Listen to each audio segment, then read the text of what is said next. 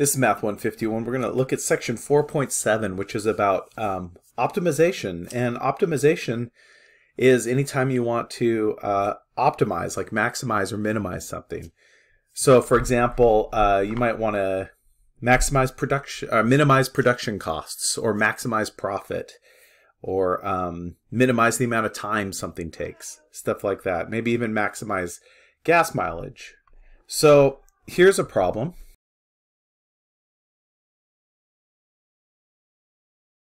So we have 100 feet of fencing, of wire fencing, and we want to make this rectangular garden.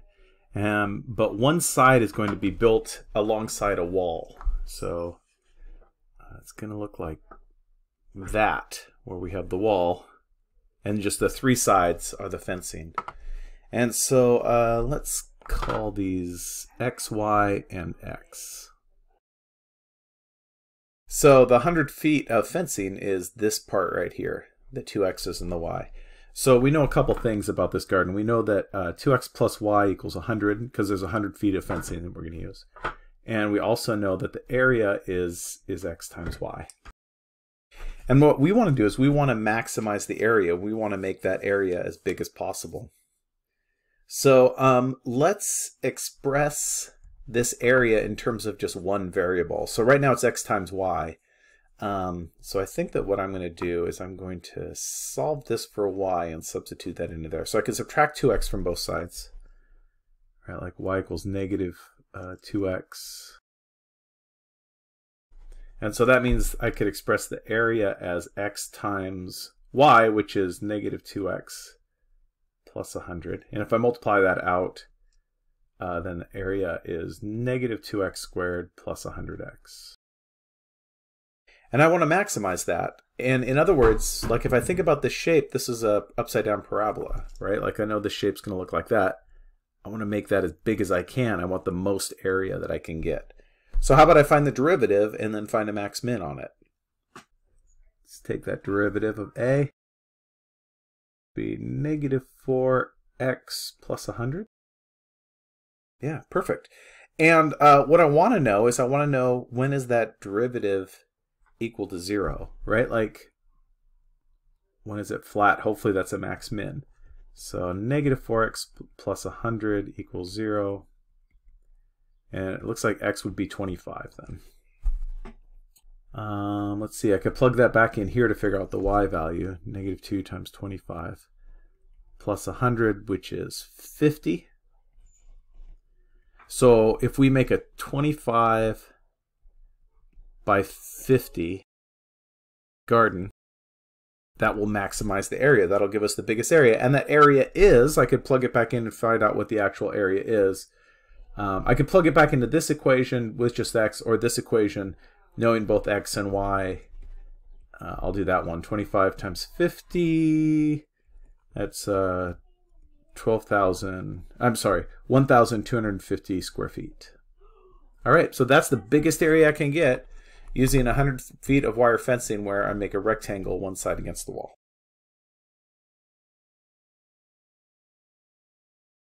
So this is an interesting problem. We're supposed to build an open top box from a 24 by 36 inch cardboard piece. So we have this rectangular piece of cardboard that's 24 by 36. And we're going to build an open top box by removing a square from each corner and folding up. So we would take a square away, and I'll just call this x, right? And these are squares, all the same size. And then what would happen is you would fold up those sides to make an open top box. So let's think about the dimensions of it. We're supposed to maximize the volume of this box, make it as big as we possibly can. So if I think about this, this whole side is 24 long. And if I take away x and x, that makes this side 24 minus 2x. Right? Like 24 is the whole thing minus this x minus 6x. And similarly, this side is 36, but it's also minus 2x. Take away that x and that x. And its length, right? How long is that? And the height is x, because I've folded it up here and here. So You know, when you're doing this type of problem, one thing to think about is what is your domain? What are your possible inputs into it? And really, I think that x could run from 0 to 12. Because that gives me like a side length of 24 down to a side length basically of 0. And it's probably not inclusive like this. It's probably soft brackets. But I'm only going to consider values for x between 0 and 12. Because anything else doesn't matter to make the box. Like, it doesn't even make sense. Volume, then. Volume of a box is length times width times height.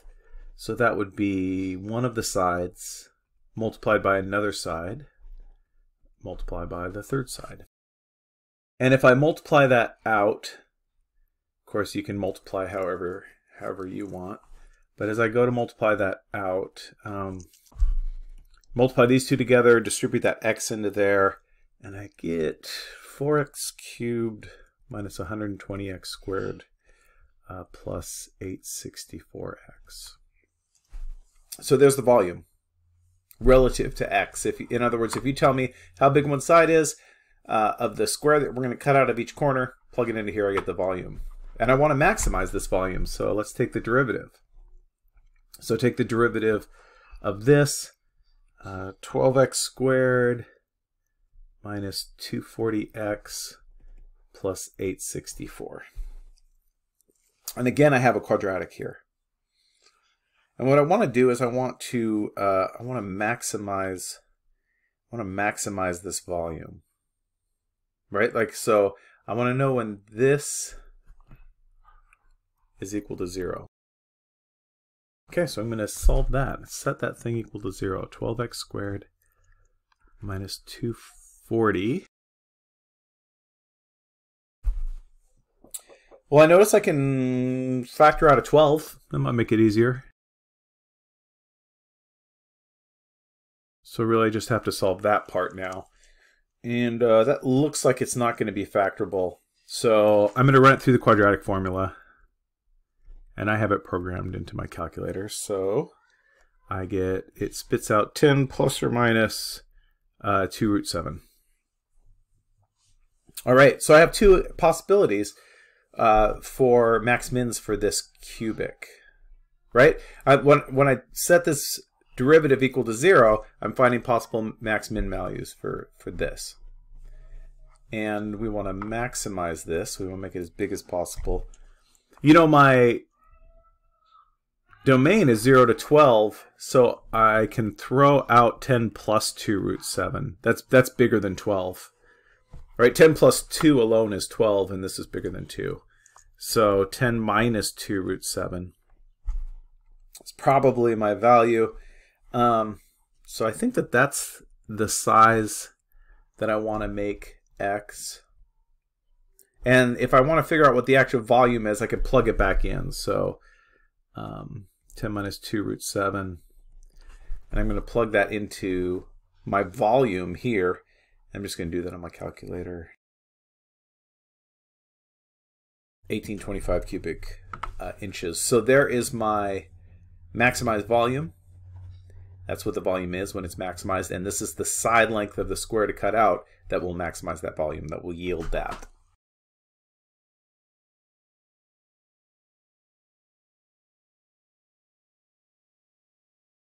So on this problem, there's a beach. There's some island that's 2 miles from it. So there's the island. Look at that. That's an island. Big point of an island. And then there's a cabin that's 6 miles on the beach away from this point that's directly away from the island. And there's a person who wants to travel from this cabin to the island. And so they're gonna run part of the way, and they're gonna swim part of the way. So notice they could run all the way to here, and then swim all the way to here, or they could just swim straight across. But they swim, you know, significantly slower than they run. So you could have them run for a while and then swim for a while. And so the question is, how far should they run before they jump in the water and swim to minimize the trip time, to get there as quick as possible? So, in other words, there's some point, I suspect, where if they ran for a while and then swim, that would be the shortest time it would take them to get the trip. So let's see what we got here. Let's call this x. That's what we're looking for. How far should they run before swimming to minimize the trip time? Clean up some stuff. That means that this would be 6 minus x miles, right? The total 6. And we want to minimize it. So first off, we're gonna need an equation for the trip in terms of time, and then we'll take the derivative to try and minimize it. So let's think about distance equals rate times time, which means that time equals distance divided by rate. Good. So if we think about how much time it takes them to run, that's their distance running, which would be x, divided by their rate of running, and that's 8 miles per hour. And for now, let's just call this y, just to simplify our work. And then the time it takes for them to swim would be the distance swimming, which is this y. So we know that the total time to do this trip would be x over 8 plus y over 3. Right, the time it takes to run plus the time it takes to swim. All right, now if I go to take the derivative of this now, it's in two variables. I'm going to get this y in terms of x, just so I only have one variable to deal with. Make it easier. So I notice here I have a right triangle. So I can use Pythagorean theorem, which would tell me that y squared would equal 2 squared plus 6 minus x squared, which means that y is the square root of that. And that's a 4. And I think that I'll just leave that 6 minus x squared like that. I could multiply it out. I think I'll just leave it like that. It's just a style choice. You could multiply it out if you wanted. So that means then my total time would be x over 8 plus y over 3, but I know that y is this thing. Okay, cool. So let's take the derivative of that then. So the derivative relative to x, here it's just 1/8 plus, I've still got the third. And if I take the derivative of this, so square root, I'm going to have to chain rule this thing. So it's a 1/2 4 plus 6 minus x squared to the negative 1/2. And now I have to take the derivative of this. That's going to be times, because I'm chain ruling this 6 minus x squared. So that would be 2. This is times 2 times x, 6 minus x to the first power. And the derivative of negative x is negative 1. So this 2 and times a negative 1.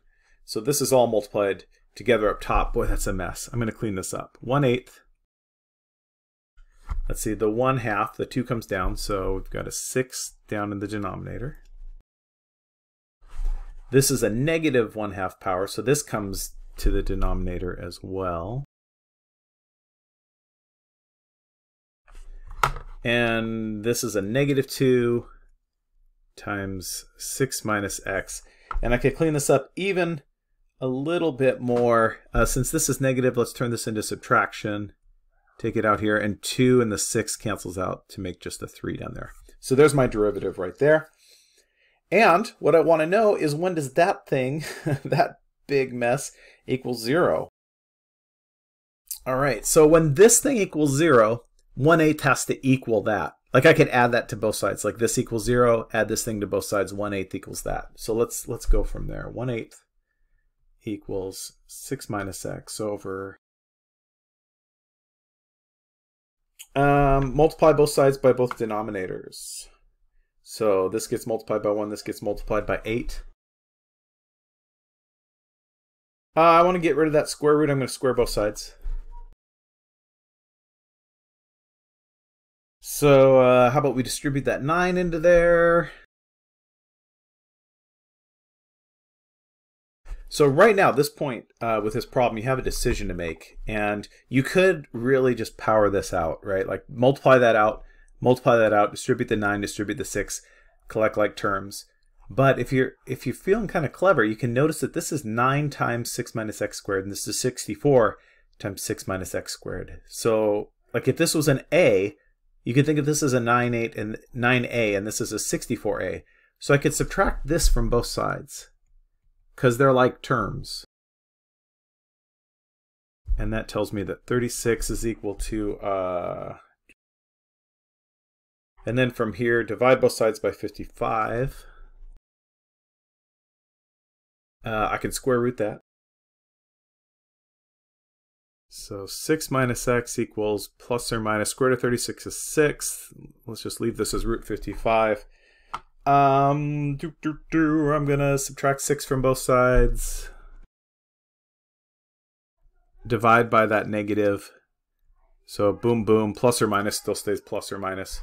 So I've got two answers here. One of them being 6 plus 6 over root 55. And one of them being 6 minus 6 over root 55. And now if I think back to my domain, my possible answers, x has to be between 0 and 6. Like it makes no sense to run more than 6 miles and then swim back. So we're going to keep x between 0 and 6, and this one is clearly bigger than 6. So there's my answer right there. That's what my possibility is. Now, I don't know that that's actually the answer, right? Because the endpoints could be the answer. It could actually be fastest just to swim all the way. Or it could be fastest to run and then swim. It's probably not, but I should check. I'm going to make a little space here. So I'm going to take this formula for my time, and I'm going to plug in 0, 6, and that, and see which one is actually the maximum, right? And now I'm not using the derivative, I'm using the actual time equation, because I want to know which one minimizes that time, makes it the smallest. I think I said that before. I hope I didn't say maximize it. So my equation is, first off, I'll just put 0 into x. And my equation is here, so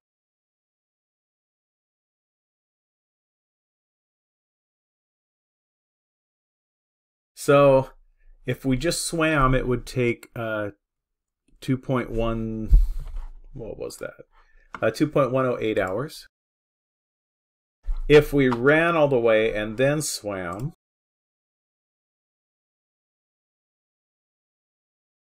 it would take 1.416 hours. So actually, it is less time to run all this way and then swim than just to swim all the way across. That's how much faster running is. But if we only run part of the way, this 6 minus 6 over root 55,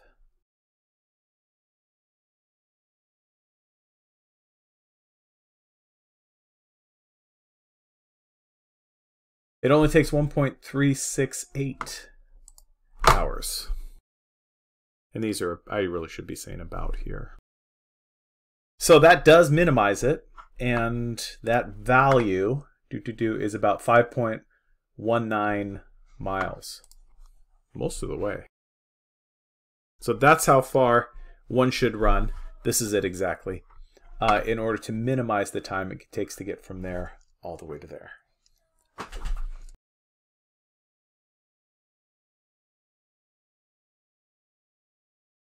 So this car rental company, they're going to charge P dollars per day, whatever that is, and the number of cars N that they rent per day can be modeled by this price right here. So if they charge $100, it's 1,000 minus 5 times 100. That's how many cars they would rent per the day, right? So the higher they charge, the fewer cars that they will rent per day, according to this model. And P, here's our domain on P, 50 to 200. If they only charge $50 per day, all the cars are rented out.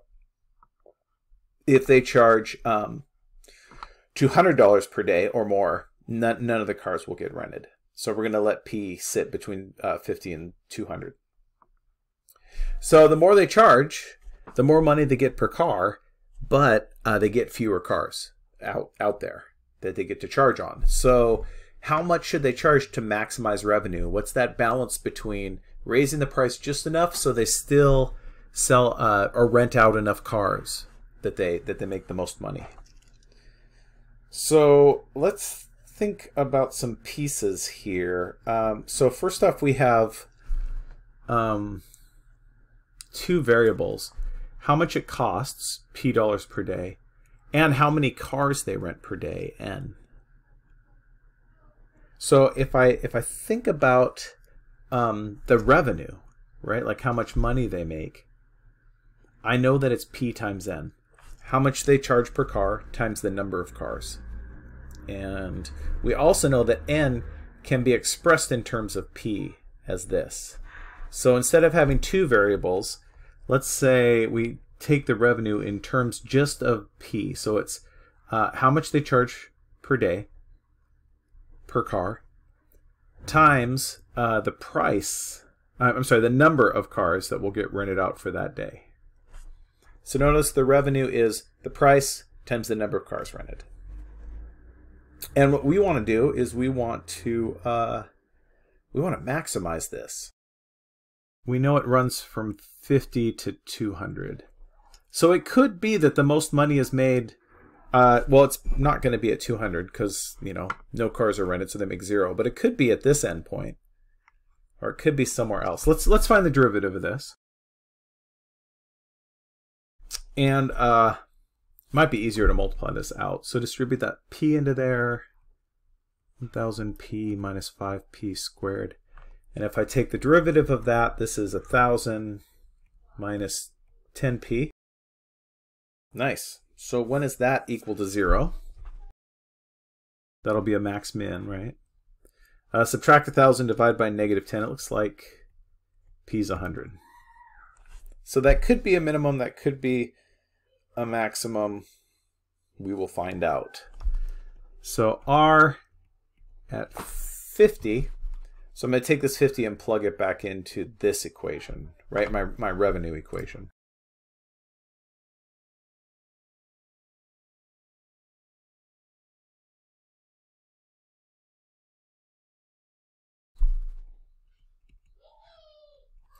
So at 50 cars, we get that much, but let's see, at 100 cars,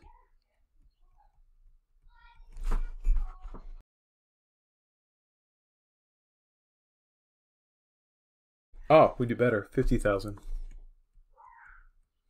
And just for form, I'll check that other endpoint, and I know that that's a 0. Don't earn anything. So yeah, that definitely maximizes the profit. So they should charge $100 per car per day. That will maximize their profits. Not their profit, sorry, their revenue.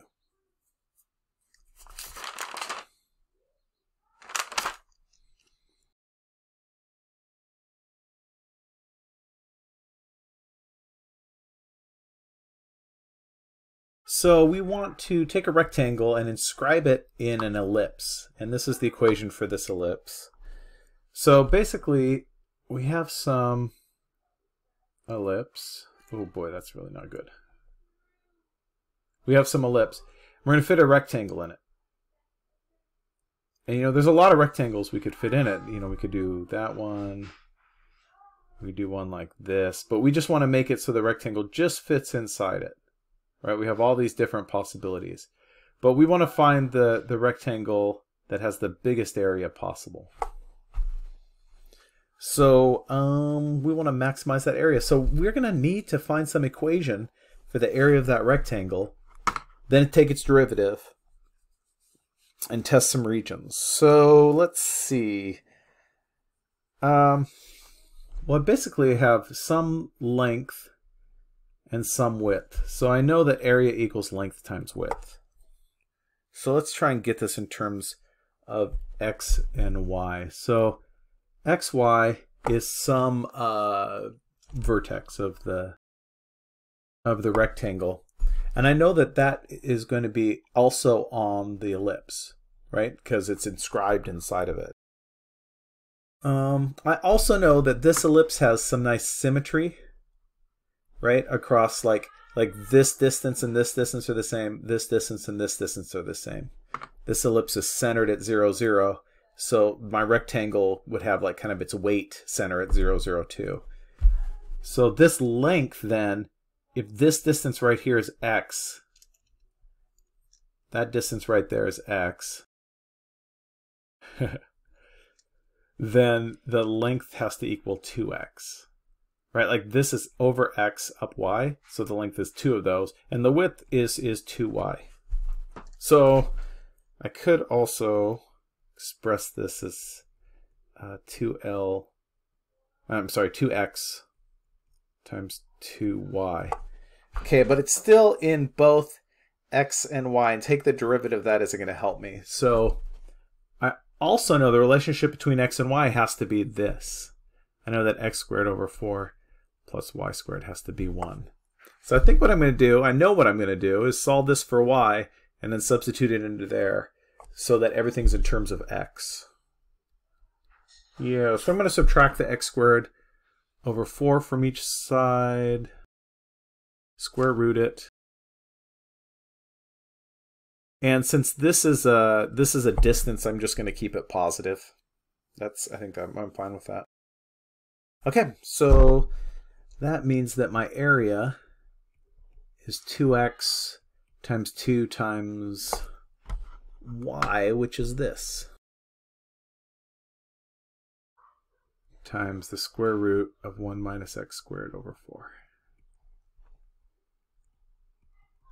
Great, so now I have an equation for the area just in terms of x. You know, the thing about I know about ellipses is this 4 gives me that axis right there. So the furthest it goes out is the square root of 4, which is 2. So my domain is going to be 0 to 2. My x value itself cannot be bigger than 2, because if it was, this is outside of the ellipse. I'm going to clean this up a little bit. Yeah, I think definitely. So this is a 4x, and I could think of this 1 as a 4/4. And notice if I do that, then these have a common denominator. So I could rewrite this as 4 minus x squared over 4. And then since these are both square rooted, square root of 4 is 2, which cancels that 4 out. So that leaves me 2x times root 4 minus x squared. I think that's going to just be a lot easier to deal with. So if that's my area, and I have my domain for x 0 to 2, let's take the derivative of that thing. And the derivative of this, I can chain rule that. So derivative of the first plus the first times derivative of the second. And so taking the derivative of the second, so I'm doing product rule, and then I have to do chain rule inside my product rule. So derivative of this is 1/2 of that to the negative 1/2. And then I have to take the derivative of what's in here with my chain rule, which would be negative 2x. So this is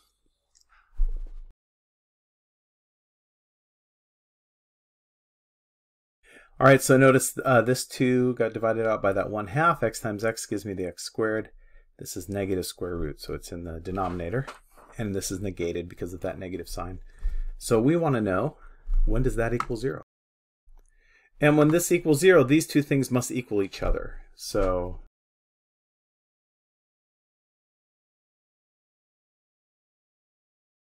that equals that. Notice if I multiply both sides by this root of 4 minus x squared, I have it times itself, which gets rid of my square root, which gives me, I could divide both sides by 2, get rid of that 2. Add x squared to both sides. Whew. Divide by 2. X equals plus or minus root 2. I can just take the plus case. So if that's the case, I know what x is. So I know the length is 2 of those, right? Length was 2 x's. So the length would be 2 of these root 2's.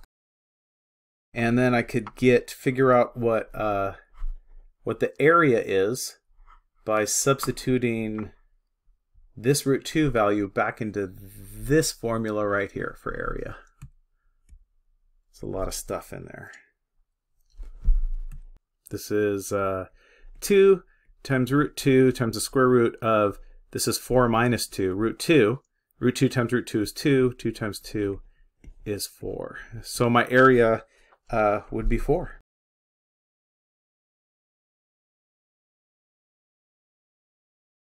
So a rectangular box with a square base. So we know that this is something by something. Something by itself. And an open top. Also has some certain height. Let's call it y. We know that the volume is 216. So volume, that would be x times y is 216 cubic inches.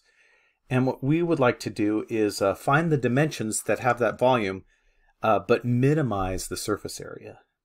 So let's get an equation for the surface area. Would be the area of the base is x times x. So x squared plus, and then we have these 4 sides that are x by y. So 4xy. So there's our surface area. And the top is open top, so we don't have to count it. And what we want to do is, I'll use S for surface area. We want to minimize that. So we're going to take the derivative of it and find a minimum. And I think that, yeah, this is in 2 variables, x and y. So I'm going to get this just in terms of x. So if I solve this for y, divide both sides by x squared. 216 divided by x squared. So x squared plus 4 times x times 216 over x squared. And those x's, that cancels that out. 4 times 216 is 860. So there's my surface area in terms of just x. And so let's take the derivative of it. 2x, and then that's a x to the negative 1, so negative 864 over x squared. And we want to know when that's equal to 0. When it's equal to 0, these things are equal to each other. So multiply both sides by x squared, divide by 2, and cube root that thing. Whoops, that was cubed. And that's 6 cube root of 2. Great. So that is the x value. We could find its y value then by plugging this into here. So y would be 216 over 6 third root of 2 squared. Dude, that's like 3 cube root of 2. So the dimensions are 2 of these, the x is for the base, 1 of these for the height, and then we could actually find what the surface area is by plugging those both into this equation, or just plugging this one into that equation. Now, if you were to give these answers to me in terms of decimals, rounded off, that would be okay, using your calculator. All right, hey, check out those problems. Let me know what questions you have. Post them in the forum or message me with them.